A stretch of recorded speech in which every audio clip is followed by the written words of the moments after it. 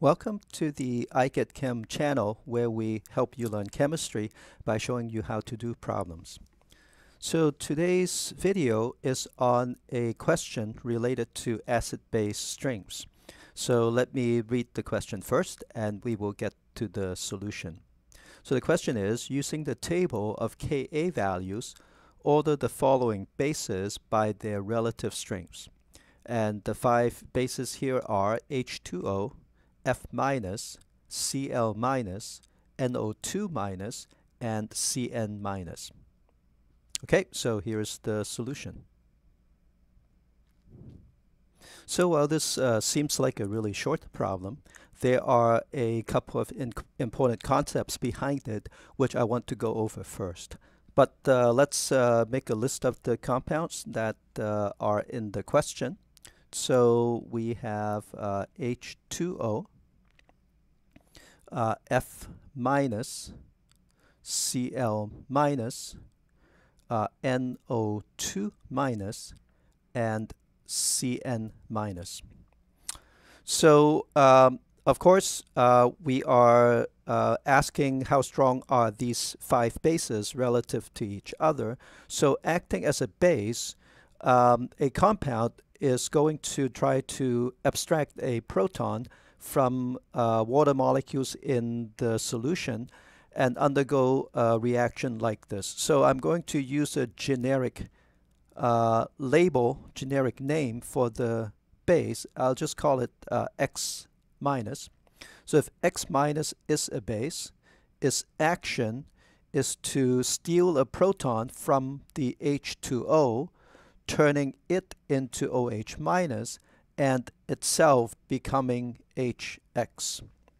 So the equilibrium constant for X minus acting as a base is written as OH minus concentration multiplied by the HX concentration divided by the X minus concentration.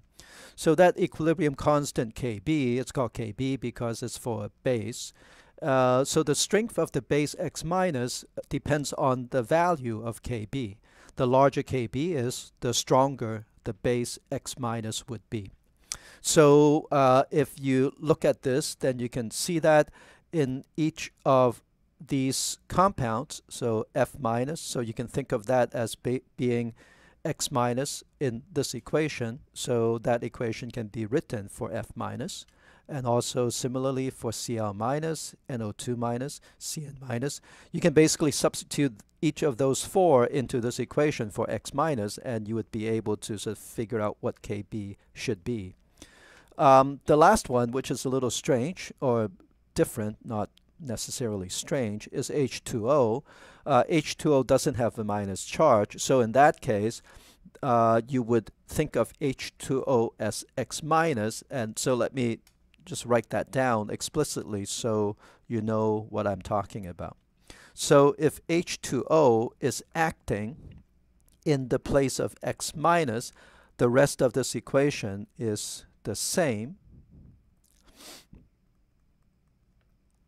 But then when H2O acts as a base and abstracts a proton from another H2O, itself is going to become H3O plus. You see the equivalence of this HX in the case where X minus is H2O is actually H3O. So now you can write down the Kb for that reaction.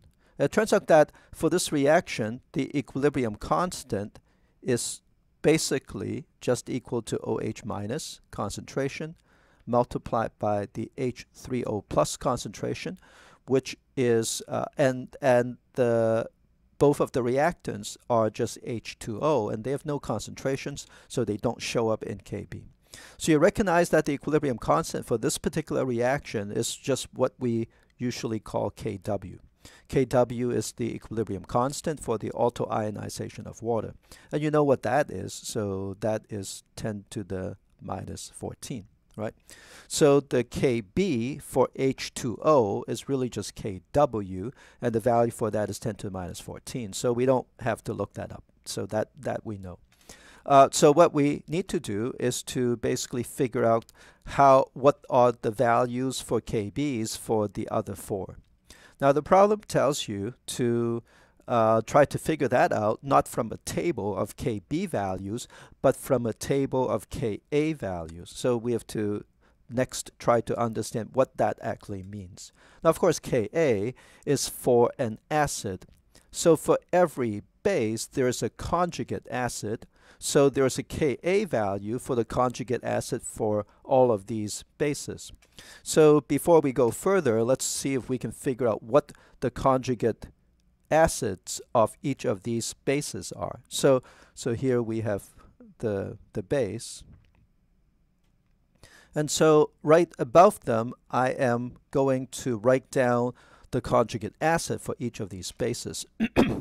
So you can see that for F minus, the conjugate acid is the result of adding one proton to F minus. So the conjugate acid of F minus is HF. Same logic. Conjugate of Cl minus would be HCl. Conjugate acid of NO2 minus would be HNO2. And for Cn minus, it would be HCN. So these are the conjugate acids of the four bases on the second line. And just to be complete, I'm going to write down the conjugate base, conjugate acid of H2O, which of course, as you can see from this equation, is H3O. Okay, so to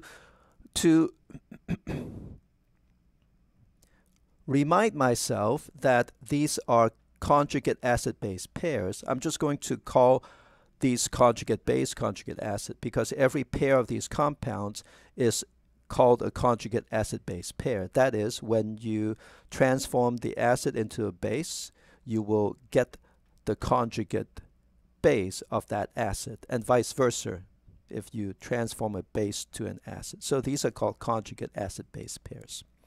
So of course, for each of these conjugate acids, there is a Ka value, and often the Ka values are given in tables. So the problem is asking you to look up the Ka values for these conjugate acids and use them to infer the Kb values. So I'm going to look that up. Your book would have a list of all of these Ka values.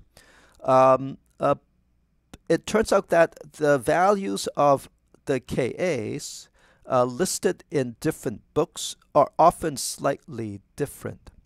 The magnitudes are similar, but the precise values are sometimes a little different.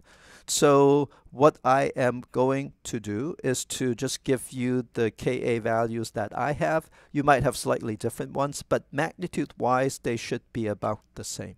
So for Ka of HF, this is 7.2 times 10 to the minus 4. For HCl, because it's a strong acid, the Ka value for HCl is very large. For HNO2, Ka is 4.0 times 10 to the minus 4, and for HCN is 6.2 times 10 to the minus 10.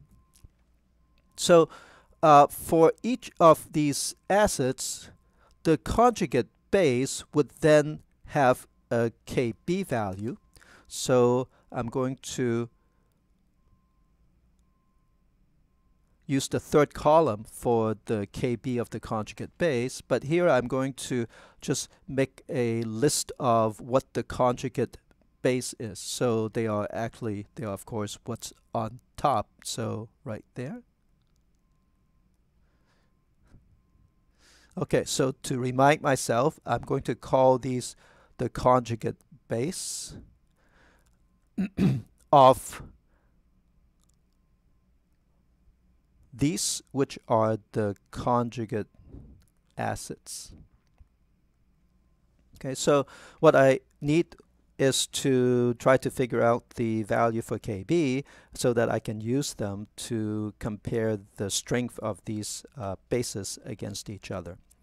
So it turns out that there's a relationship between Kb of the conjugate base with Ka of the conjugate acid, and the relationship is this. I'm just going to write it down.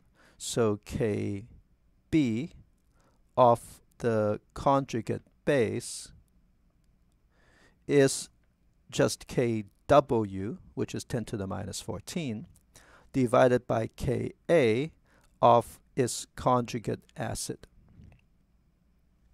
So if we have the conjugate acid value from this column, then we can use them to calculate the Kb value in this column.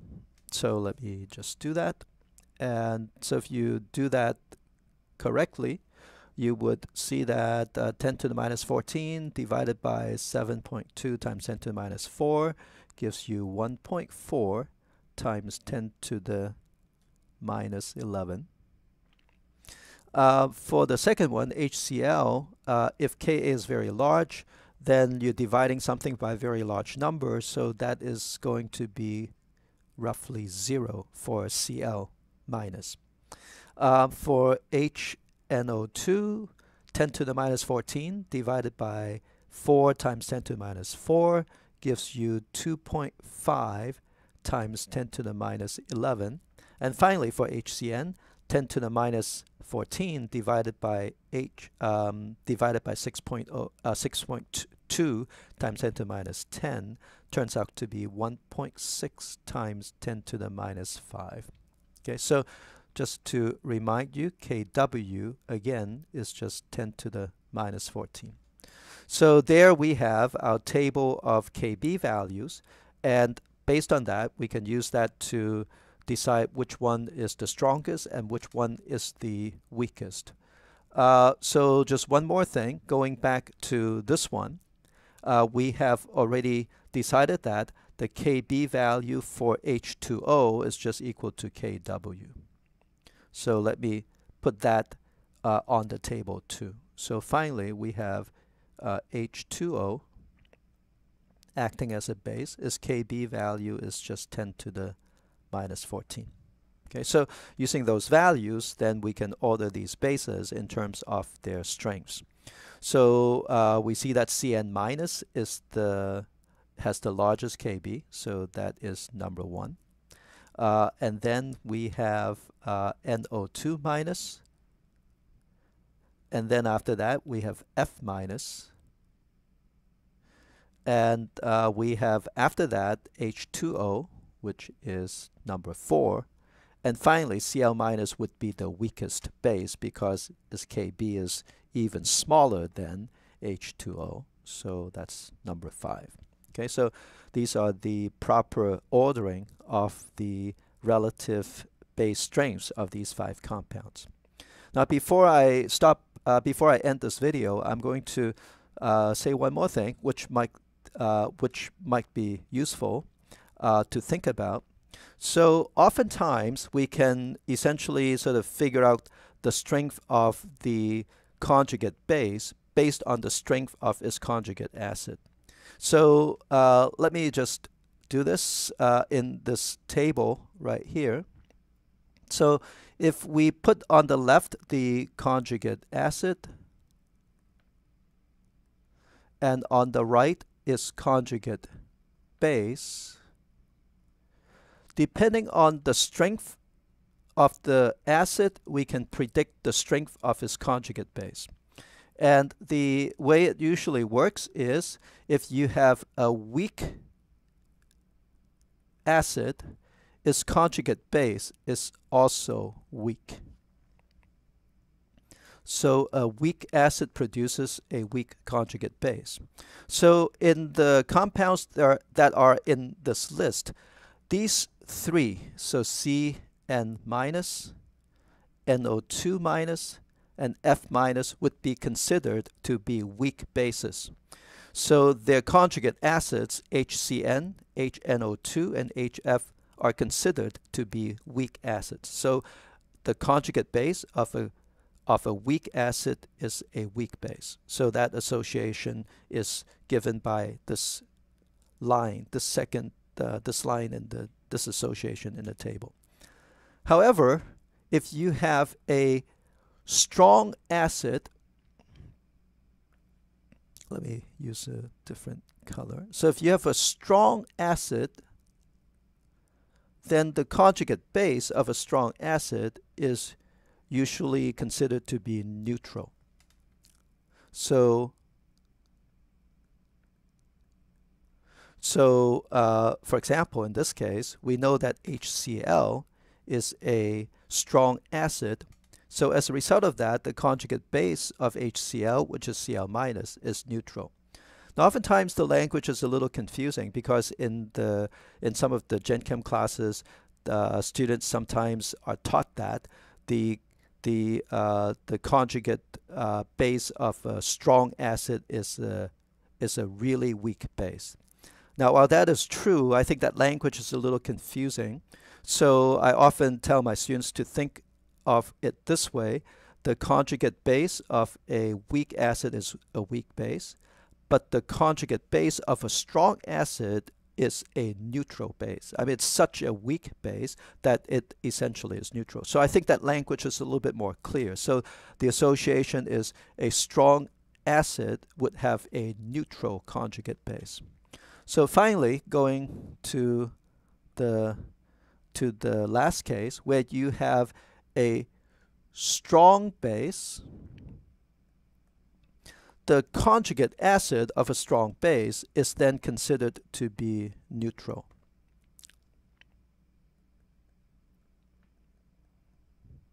So again, a lot of times we tell students to think about the conjugate base of the conjugate acid of a strong base to be very weak. But again, I think that language is confusing. So it's best to think about the conjugate acid of a strong base to actually be a neutral acid. So the example of that would be, for example, this. So we see in this case, for example, OH minus is a strong base. The conjugate acid of OH minus, as you can see, is H2O. So we know that H2O is neutral. So the conjugate acid H2O of a very strong base, OH minus, itself should be considered to be neutral. So I hope that it's something that you would try to remember so that you can make sense of the strength of conjugate acid-base pairs. Okay, so that's the end of this solution. So if you have enjoyed this video, don't forget to subscribe to our channel and like this video.